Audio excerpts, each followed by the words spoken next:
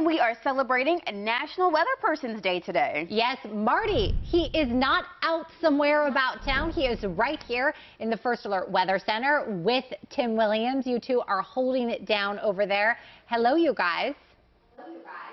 Well, hello again. Hold on. Hello, everyone. How are you over there? It's kind of weird being in the studio. I've changed positions with Tim because Tim is actually putting the weather presentation we do at WJZ at 9 together. There's the Walk the Dog forecast. Yep. And we're being joined right now by meteorologist, Chief Meteorologist Derek Beasley from La Casa Beasley out in Howard County. Good morning, Chief. How are you, buddy? Doing great. How you guys doing? Man, we're doing real good. I've got to show a toy real quick.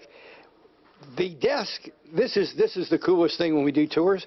This desk lowers and it raises depending upon the height of the weather presenter behind it. Now, Beasley's like 7'3".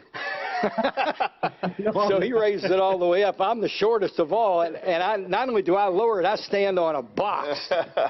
Derek, how are you this morning?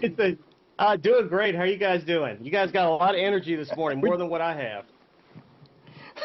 It's called caffeine. I'm going to turn you on to it one day. Yeah. Hey, listen, let's talk the nuts and bolts of the First Alert Weather Center because we're having fun showing the toys, but this is a real deal. Talk about it.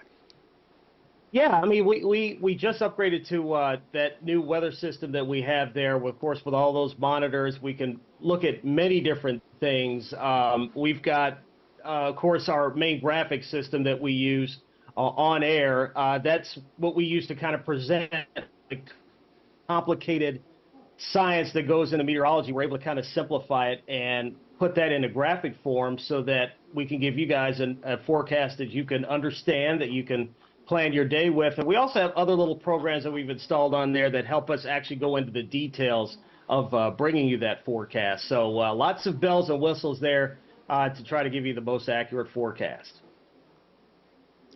We have 30 seconds left, Derek. I want to thank you for joining us. Not only do we have the center that we've been showing and Tim's working at, but we also have, to its immediate right, an identical workstation that can go on the air or that we can use, let's say in severe weather.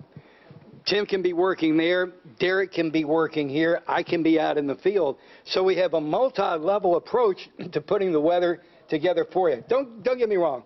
We have a lot of fun doing this. Tim, come on over here real quick. We have a lot of fun doing this, but this is real serious, and we take it real serious. Yeah. And what you see and don't see is that all of our monitors are dedicated to a different system. So the one behind us is our Max 1, our 1 system. The one behind us over here is our active radar, and the one over here is 2. Which one has Netflix? I think that's this one. Okay. Well, so listen, we've got to cut. Real quick, coming up next half hour, K2 and I are taking you to the mobile weather lab. We'll be joined by meteorologist Steve Sosna. We're going to show you all the toys sitting out in the driveway. Back over to you. We'll take it. Thanks, guys.